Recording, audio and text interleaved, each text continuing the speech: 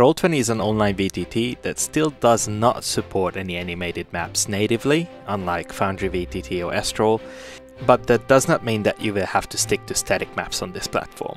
If you play exclusively online on Roll20, or you have invested into the platform, it can be a very hard thing to part with it, despite of the new modern frontiers. First of all, you will need some animated maps. You can try out Arkenforge.com and download their free trial and make an animated map for yourself, or you can just download one from a Patreon. You just have to make sure that they are in MP4 format.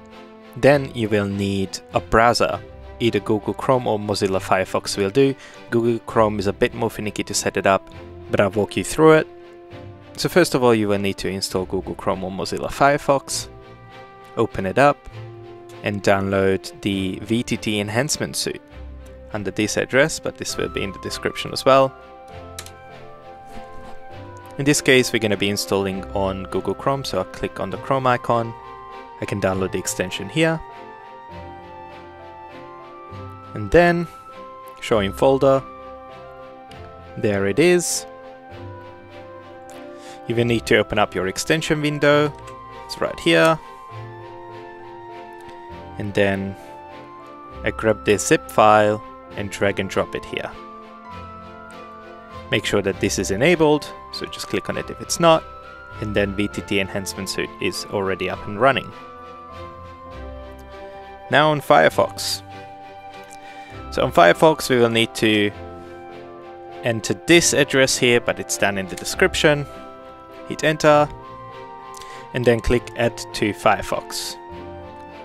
Click Add, click OK, and you're done. So next up you will need to create a Google Drive account. It's drive.google.com if you don't have it already. Once you have your Google Drive account up, then you will just have to have your MP4 map file, click it and drag it. Now that your video is uploaded, right click on it and click on Get Link. Then you have this link here, click Copy Link.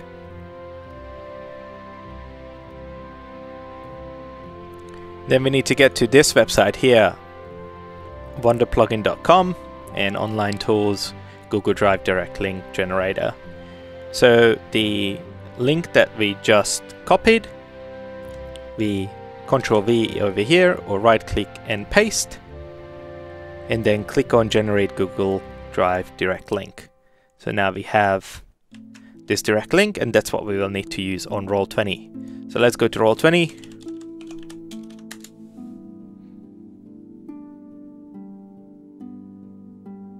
There we go. Let's open up our game.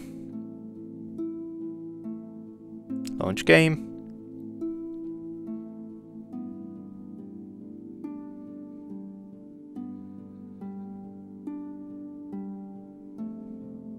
And you will see that VTT Enhancement Suite kicks in.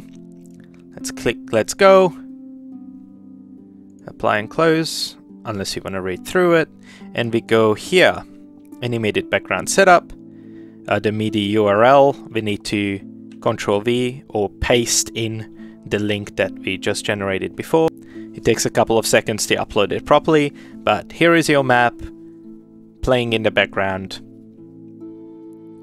all animated.